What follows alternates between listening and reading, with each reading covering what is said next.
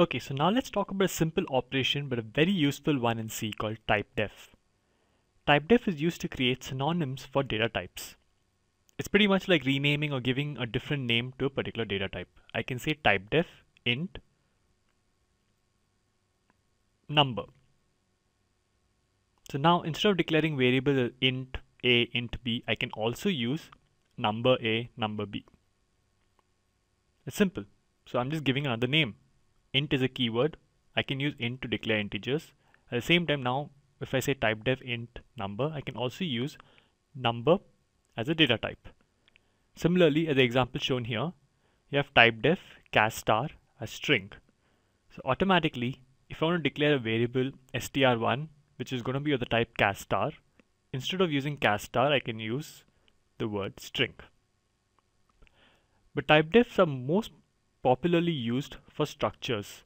This is because if you've noticed, let's look at our program again where we've used structures a lot. Every time you want to declare a structure variable, we have structure of the type node, we have struct node, and every time we needed a variable like temp or ptr, we had to always repeat the keyword struct. We had to say struct node star temp, struct node star ptr. So it becomes kind of long. So what people generally do is use a typedef and rename or give another name to struct node as something else. So we're going to say typedef struct node as node. You can see the difference.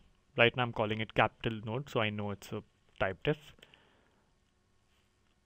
Now instead of calling struct node, I directly say node, because node also means struct node. So everywhere I can just say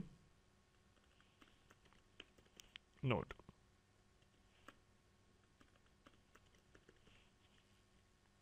Even here too.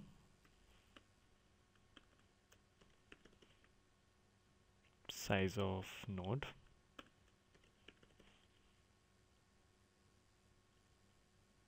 Let's modify all of this.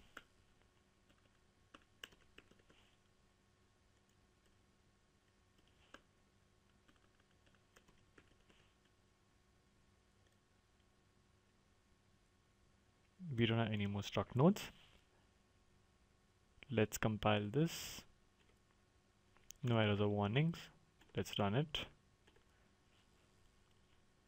There, it works fine. We haven't modified the algorithm or we haven't changed the code really, so it should work as usual. You can insert a number. You display it, you'll see it. And if you delete 12, delete again, delete 34. Display, it won't display anything. You can quit.